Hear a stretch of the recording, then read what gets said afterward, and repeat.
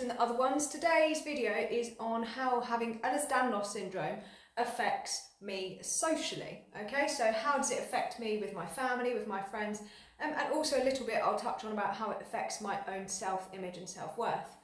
Now, Ehlers-Danlos Syndrome, as we have discovered from previous videos, affects all areas of our life. It can cause me physical pain, it affects my digestive system, my brain, my heart, my lungs, all the rest of it, you name it. Okay, now socially, my life is very, very unpredictable. As I've spoken about having to use my irrigation bag, sometimes that doesn't work. And so I find it very, very hard to stick to plans. Now, all of my friends and family are really supportive of this. Everyone knows, you know, that sometimes I have to let people down, and the majority of people don't judge me for it. However, it is really, really hard because sometimes you can't really like change plans last minute. You know, if you've booked a table somewhere and I'm like, you know, I can't come, that can be really hard, both for me and for the people or the person who I'm going to meet. Number two, it can make it really difficult to make friends. Obviously, when you get to sort of our age, the place where we make friends are normally like clubs, pubs, you know, sort of hobby groups, that sort of thing. And again, not being able to have that sort of commitment makes it very difficult for me to mix with people. People often think that I'm unreliable, and the fact that, you know, I'm letting people down, and that is really hard because that's not the case at all. I usually will be sat at home crying because I want to be doing these things and I just can't. However, you do have to make your life adapt round to what you can do. So, you know, I absolutely love running and I've got some really fantastic running friends, but I'm just really open and upfront when I'm having a bad day, and I'll say, look, happy to run, but let's run somewhere near my house so that if I need the toilet or something, or if I need to stop for some reason, I'm nearby and it's not too much of a problem. Okay, next, relationships. Now, relationships.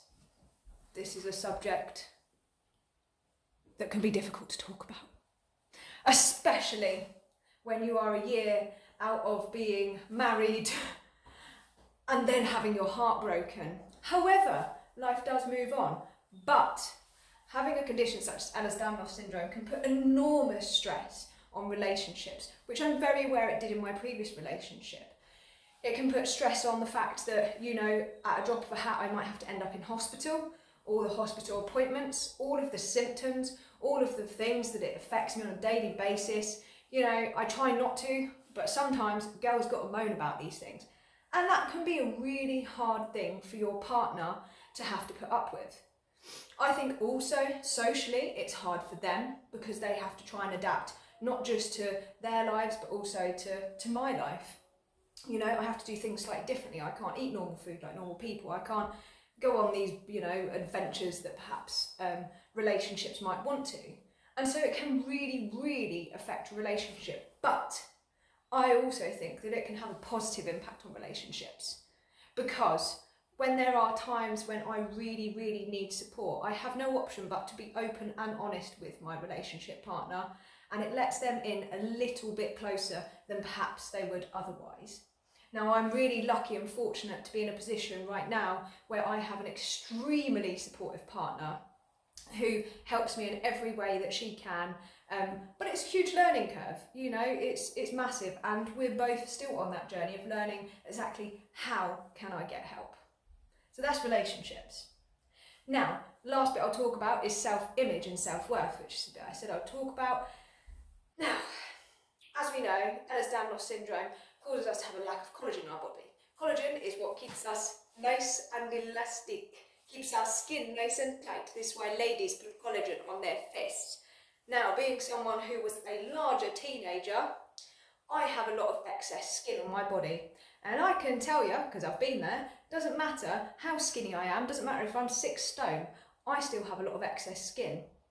And that can really affect my self-worth and my body image, because I look at other people and I think, how is it fair that I can work so hard and be so healthy and do all the right things and have the right balance, yet I still have all this saggy skin.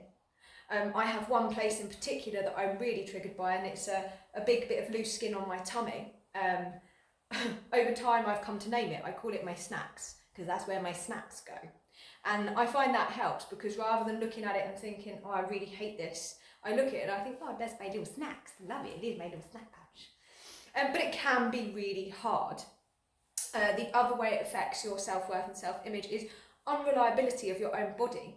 Imagine how hard it is to have a good relationship with yourself if I can't even trust myself to poo when I want to poo.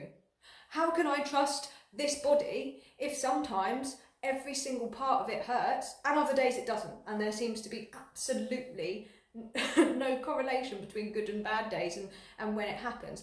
That can cause really, really bad sort of relationships with yourself. You know, anyone going through that is going to have a bit of negative self-talk, and it's really hard to combat. But what I have tried to figure over the last few years is replacing those horrible words with lovely words. You know, sometimes I look at my legs and I think, why are you in so much pain? Why do you hurt all the time? I replace that with, love you legs. Love these legs. Yep, love these legs. As I say, my snacks, love my snacks. And I look at myself now and say, hey girl, you're running 5 million steps to help people with this condition. Not a lot of people in the world could do that. So there you go. Give yourself a high five. Howie.